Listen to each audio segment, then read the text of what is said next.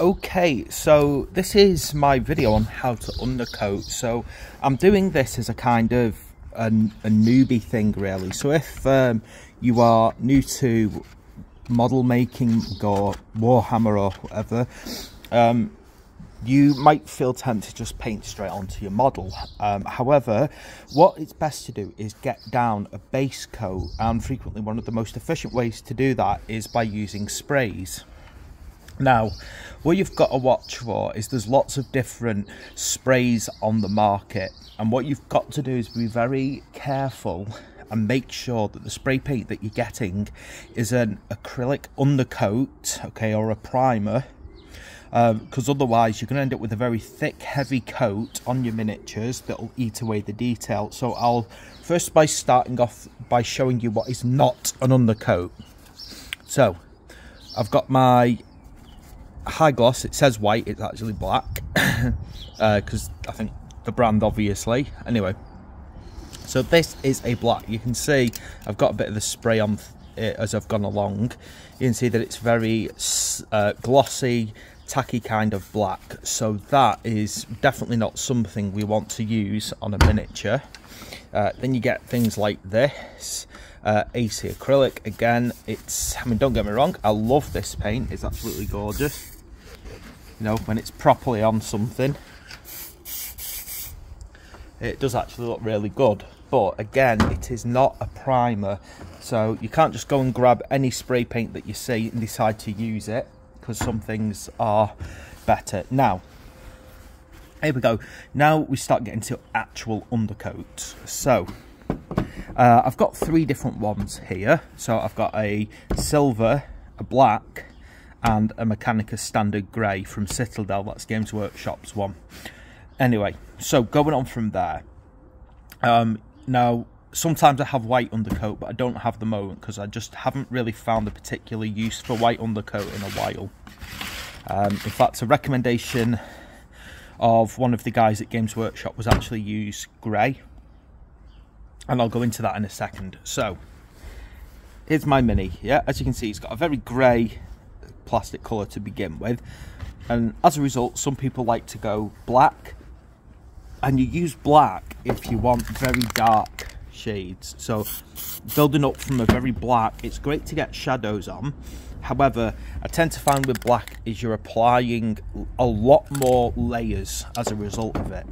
Okay, then you get things like a silver. So if you're doing like a very metallic army, so say things like Necrons, then you know you want to go for something like this to begin with. You know, just get the silver on there and then use shades to get the dark, you know, the dark recesses in. And I've used that. I used that on some Grey Knights recently, and it made a really good effect as a base coat.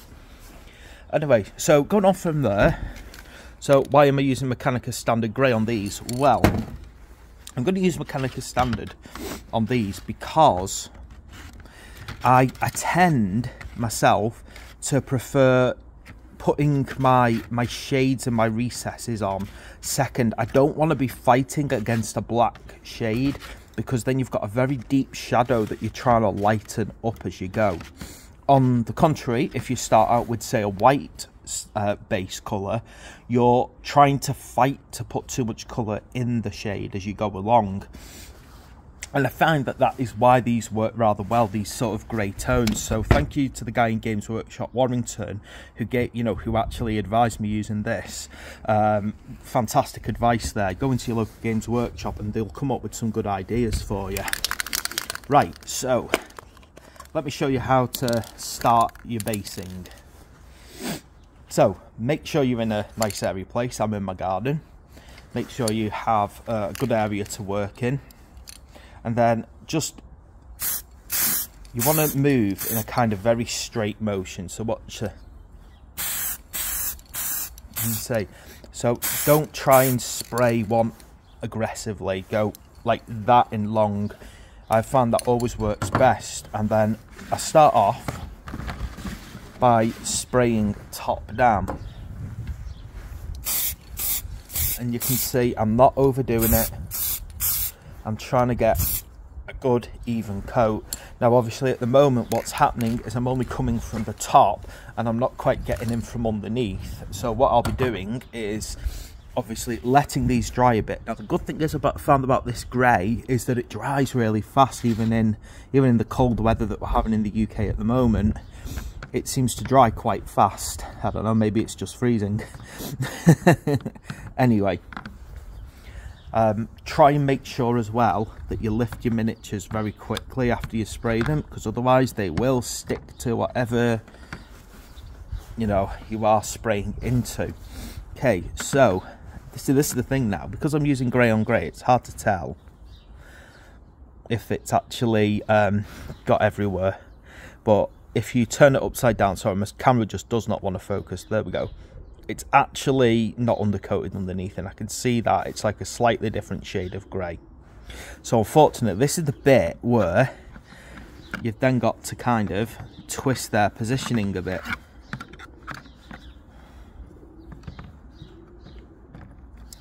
Now again, after I spray this, I'm going to stand these guys up very, very quickly. I'm also trying to sit them in a way that means that I can get under key areas such as arms and heads and necks. Okay, again, but I'm going to do the same thing again, but this time same direction, but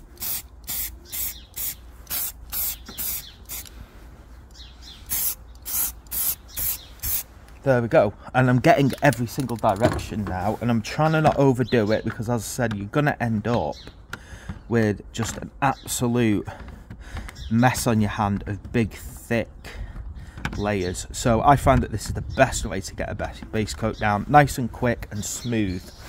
Now I've promised myself in a lot of ways, because I'm supposed to be doing this as a how-to, I'm actually going to try and paint these without my airbrush, which I'm not really happy with, but I'm going to have to try and do it, which means that I'm actually going to have to paint in every single shadow. You can see there I've got like, you'll notice that when you're done with one angle, you need to turn them and try and get in a different angle, because otherwise you're not going to get everywhere.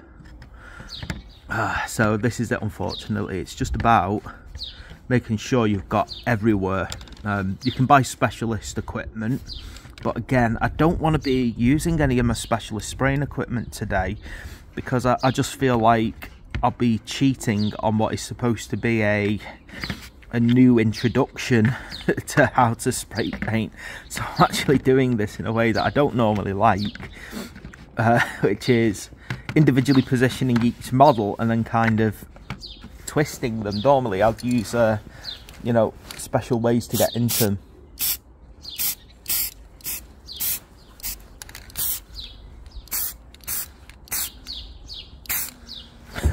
Right, so that's it though. That's how you go about undercoating your first miniatures, and as you can see, you know, I think I've done a good job there. I've got the colour applied. It's not lost any of its detail, and as I said, because I've used a grey, it means I've got a bit of a shadow to begin with that I can work with, and I've promised myself that I am going to do this. I know I've got a good set of brushes, but I'm basically going to do this using standard Games Workshop paints that you get. Obviously I'm going to use some of my own special ones because I want them to look in a particular way, but other than that, that is how you get going. So there we go, that's how you should be doing your first time to learning how to spray.